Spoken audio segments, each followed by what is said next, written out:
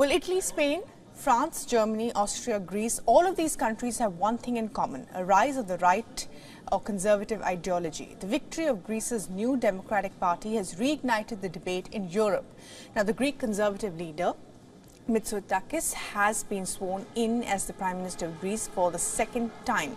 Sunday's vote was a huge defeat for the Greek left parties. Apart from this, the Greek election also witnessed the entry of three fringe right-wing and nationalist parties into the parliament. This includes an anti-immigration party dubbed as Spartans. In total, these parties have won more than 35 seats. Now, staying with this trend, in Germany, the far-right party Alternative for Germany has made a comeback. The AfD candidate Robert Sesselmann won a runoff vote in the Sonneberg district. His campaign focused largely on national rather than local issues. A hardline immigration policy is at the core of AfD. However, the possibility that AfD could win an election has alarmed many critics. They see the party as xenophobic and anti-democratic. Moving on to Austria, where a far-right party called Freedom Party, and it is led by Jörg Haider, has also made headlines after suggesting that he is sympathetic to the Nazi regime. However, the party is leading many opinion polls in Austria, surprisingly. Let's move on to Spain, where the corridors of power can witness a right-wing leader after Francisco Franco. In the recent local elections, a far-right Vox party exceeded all expectations.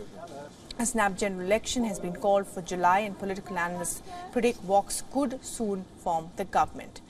From France's Marine Le Pen and her National Rally Party to Italy's Prime Minister Giorgia Meloni and her far-right Brothers of Italy party, political experts are divided over various issues in Europe. This ranges from adopting a new economic strategy to illegal migrant crisis. For more on this, we now have Giles Gibson joining us from Rome, and welcome to the show. Giles, now with the Greek conservative leader Mitsotakis having been sworn in as the Prime Minister of Greece for the second time, this seems to be part of a larger trend in Europe, isn't it?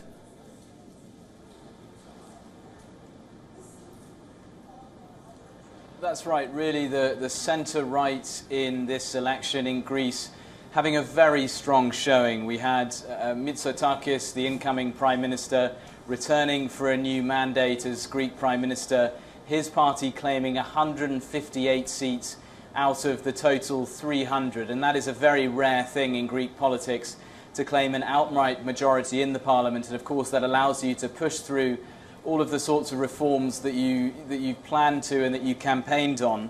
We saw when he was being sworn in, Mitsotakis saying that this is the moment when Greece can realise big changes that are needed to their society. And really his focus, he's a former banker and he's also the scion of a political dynasty in Greece. His focus is on the economy. He wants to, for example, improve Greece's credit rating, which for many years, really since the start of the Greek debt crisis more than a decade ago, has been languishing in the doldrums. His plan, he says, is to bring Greece's credit rating back once again. He wants to boost one of the key sectors in the country, tourism, and he also wants to bring the average wage that your average citizen in Greece earns much closer to the average across the EU. Those wage levels really across southern Europe had been lagging behind places like Germany and France and the Netherlands for many years now, after these different countries in southern Europe were hit by the shockwaves of the global financial crisis from about 2008 on. So this is certainly, these results from Greece, a real strong return for that kind of centre-right conservative government, really focused on boosting economic growth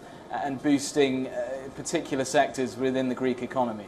Right, guys, thanks very much indeed. And that, of course, being a part of a larger trend of moving towards the centre-right in many parts of Europe as well. Thanks for that.